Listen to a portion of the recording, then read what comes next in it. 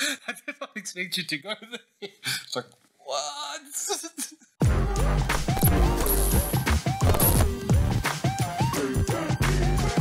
Hi, this is Mash Rundown. If you enjoy watching movies as much as we do, subscribe and hit the like button down below. Today we're going to be doing our review for Monster Hunter. Monster Hunter is based on the Capcom game of the same name. It's directed by Paul W.S. It stars Milla Jovovich, Tony Jaa, and Ron Perlman. The movie is about a group of soldiers sent to the Monster Hunter world and really looks at their quest to get back home. So we tried to think of what themes were prevalent throughout the movie, and honestly there were very few layers in this movie. It was very straightforward. What you see is what you get, plotline. Yeah, simplistic almost. I think sometimes a bit too simplistic. Yeah. I think if we're really going to look at themes, maybe there was a theme that, America is strong and the soldiers are strong and they can always save the day.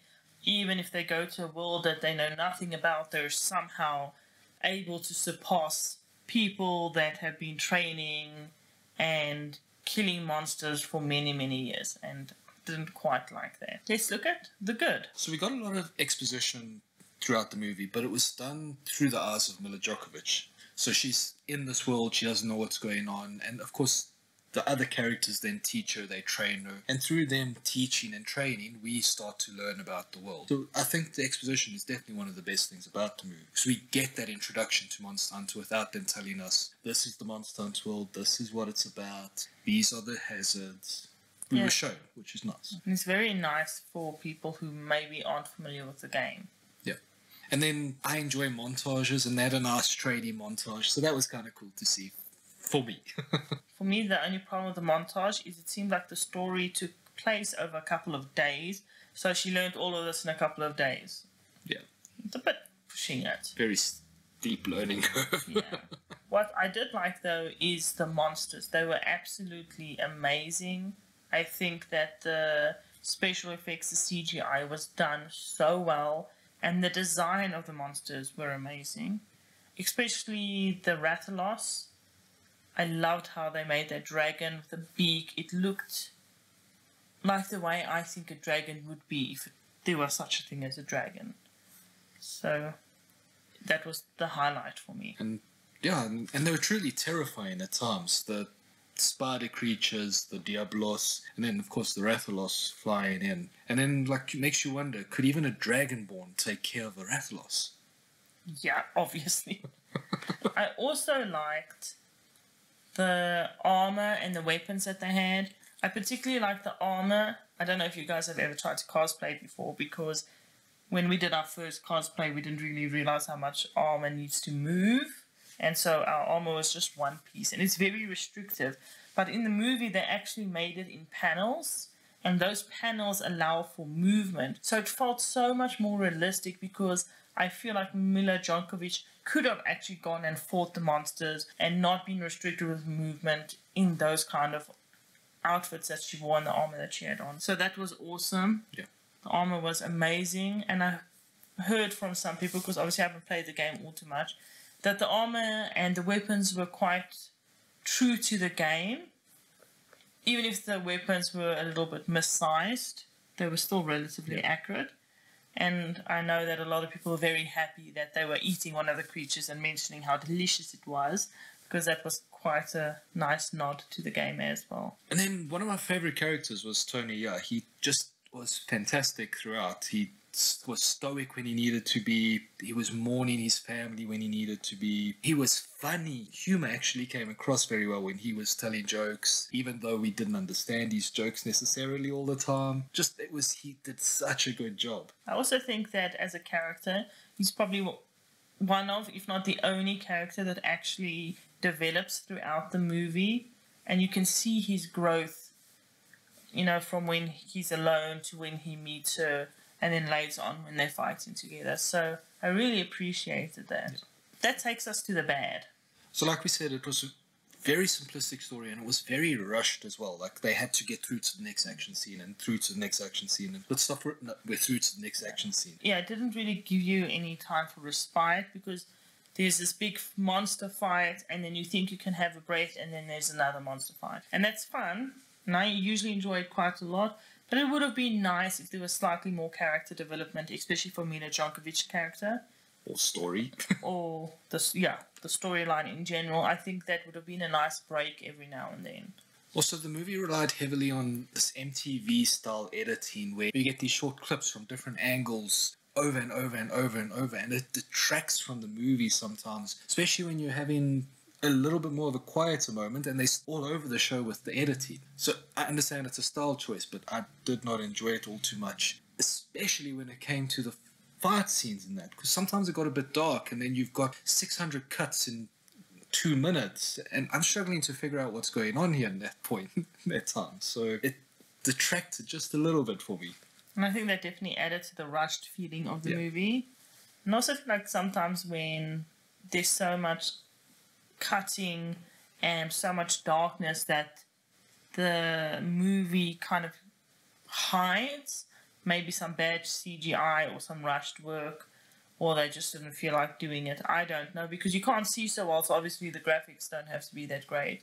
And it's sad because the movie had such good CGI and the monsters and stuff were so amazing that I feel like a little bit more light, a little bit more opportunity to see some of the monsters would have been nice. Even though they did really show the monsters quite often, I felt like that's why I was very confused. Because why do you need to hide them and use such darkness so much when you did such a great job? Even the fight scenes we did see, they were good fight scenes. There was nothing wrong with the fight scenes. So to almost hide that as well, it was definitely a pity.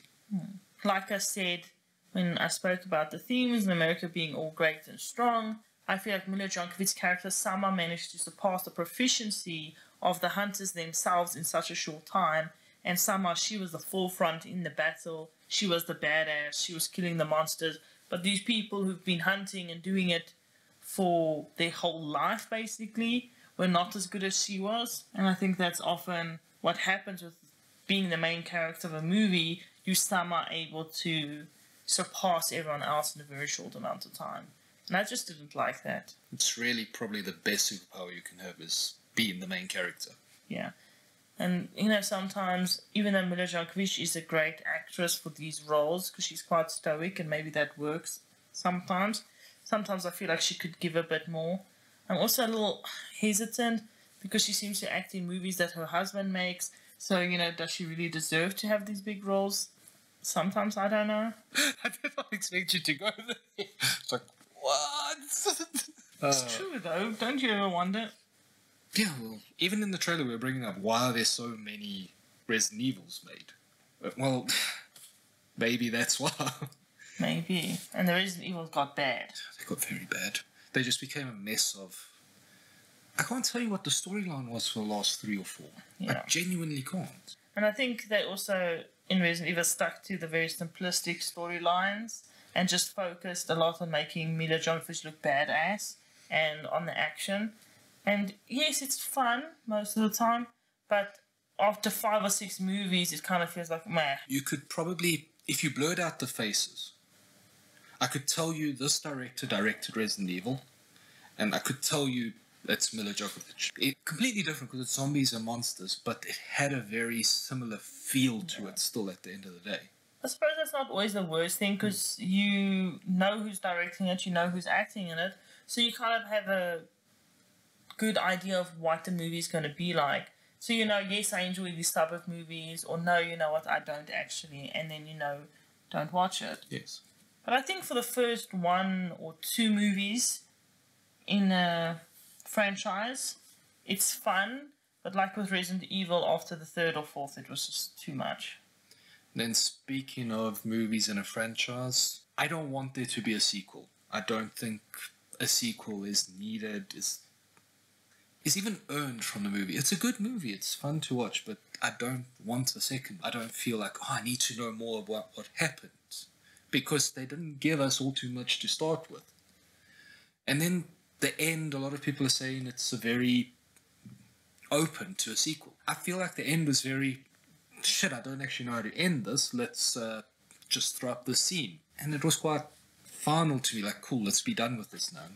It was very abrupt. I feel a little differently because I feel like there could be a second movie, and I would be interested if there was a second movie. What I would want from the second movie is to have a better storyline. Yes. And I would want more monsters. Yeah. Because there were very few. And I would want more character development, so I actually care about the characters who die.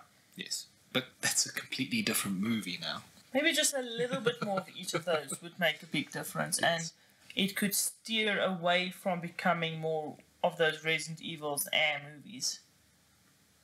And then the last complaints I have, they made a big deal that weapons from our world can't damage or hurt or kill the Rathalos, kill the Diablos, kill any of the monsters. When we know for a fact that if wielded by the legendary hero Big Boss, our weapons do fine. So I don't see the problem, why that was such an issue. So overall, the movie gives you what it promises. There's not much to it, but it doesn't promise to be more than what it is. Very good special effects, very good monsters, good action scenes, the ones you can actually see. So overall, it was very fun. So our rating, for me, it's a 6. For me, it's a 6 as well. So overall, it is a 6. I think anyone who enjoys action movies, if you enjoy it, especially the first and second Resident Evils, you'll enjoy it. If you're a fan of the game, it might be nice to watch what they've done with it. I know there's been mixed reviews from the fans because some people have really loved it, some people haven't. Yeah. Let us know if you loved the movie, especially if you're a fan, or if you feel like they detracted too much and made it too simplistic and you didn't enjoy it. Bye. Later.